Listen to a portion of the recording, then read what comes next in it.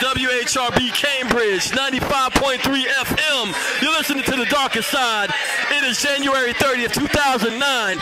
It's your boy DJ Hope the Anointer. I am standing right here with Skinny Cavallo, who's performing at the MOP concert tonight, which is right here at the Middle East in Cambridge. How you doing? I'm chilling, man. How are you? I'm all right. I'm all right. You did a great job, man. I enjoyed your singing. Give the people a little background on your music. Well, I mean, actually, I was just here to support my boys, Headshots, and we've all been in the same crew for a long time. I've been in the game for like 15 years. I have a rock band, and I have a rap group, and a solo rap career. I've toured all over the country. I've opened up from everybody from KRS-One to De La Soul, Too Short, fucking Bismarcky, done songs with Big Psych, Slain.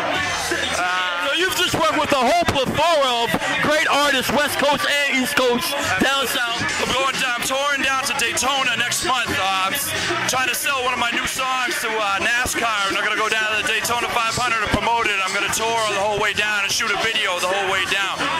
So, I mean, you can check out my site. It's myspace.com/theskinnyman. And I have videos on there. I have past performances, upcoming performances, songs, and all my contact information's on there. So, Skinny Cavallo, real quick, last question. Do you have any particular projects you're working on in 2009 you want our audience, the Darker Side audience, to know about? Absolutely. I have my solo hip-hop albums coming out under Lee's Edutainment in about a month. It's a project I've been working on for about 2 years. It's called Shadows, Dust, Love, and Pain. My first single is called Picture on the Wall. You can check out the video on YouTube. You just type in Skinny Cavallo, C-A-V-A-L-L-O. And again, just go to my MySpace. It's myspace/theskinnyman.